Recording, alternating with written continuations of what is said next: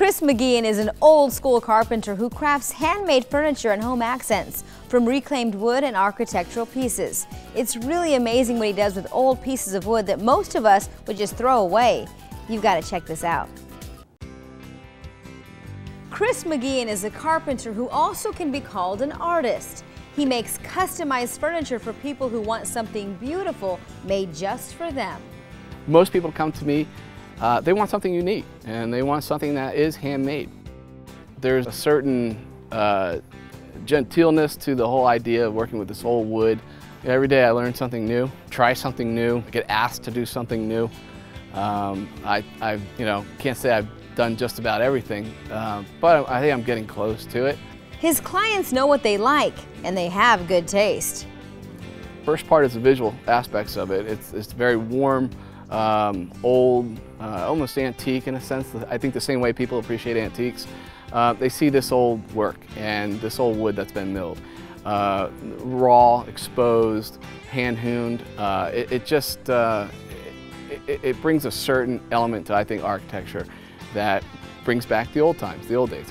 As far as the wood goes, one man's trash is another man's treasure.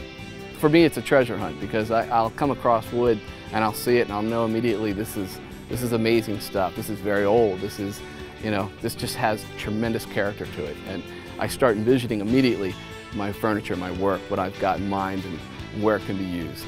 Chris gets his reclaimed wood from all over the country and then he sizes it up.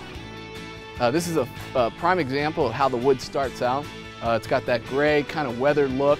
There's two sides to it. This was the exposed side on the outside of the barn, and if you flip it over, you're going to get the interior side.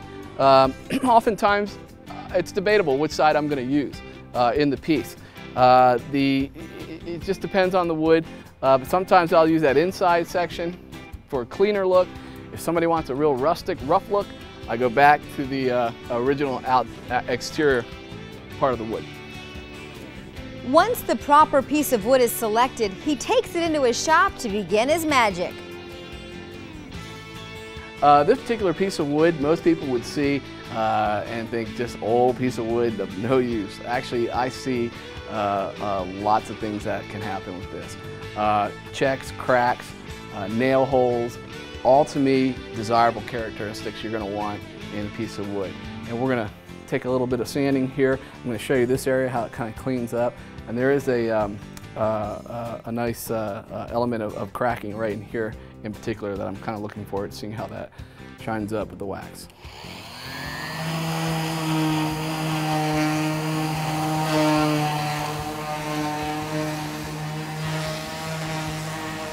Once you're ready to put the finish on, it's simply just an old brush, and you take the wax knot. You don't need too much. In fact, the warmer it is, the softer the wax is, of course. But you just want to brush it on there, and you can actually start to see the effects immediately as I'm putting this on. It will dry, slightly different color, but you're getting a very radiant, almost cherry effect on this right here. Once that fills out, you're also going to need to take a little bit of either a steel wool, I use a plastic steel wool, and you're going to buff it with that, and that will give it its total shine.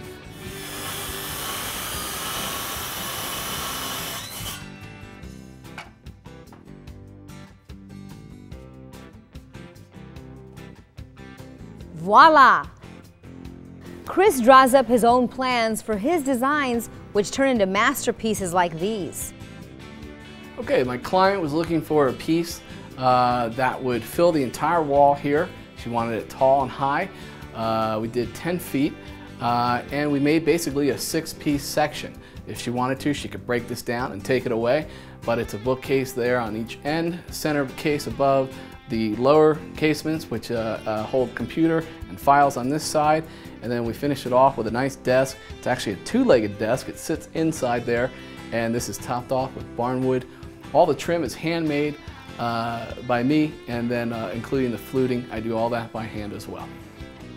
In here we had a dry sink vanity with an open center. We filled that in with 4 drawers, rerouted out all the edging on the drawers, and then added a jewelry case up on top. And in that jewelry case, we have 9 center drawers, and each drawer is individually given a handmade piece of costume jewelry turned into a knob. Up above that, we have a framed-in mirror, which is all done with handmade crown molding. What we were doing here was trying to fill in this half-round breakfast nook, and we have a half moon-shaped bench on the back side, and then we put these end benches that also act as storage by lifting here or opening the doors here.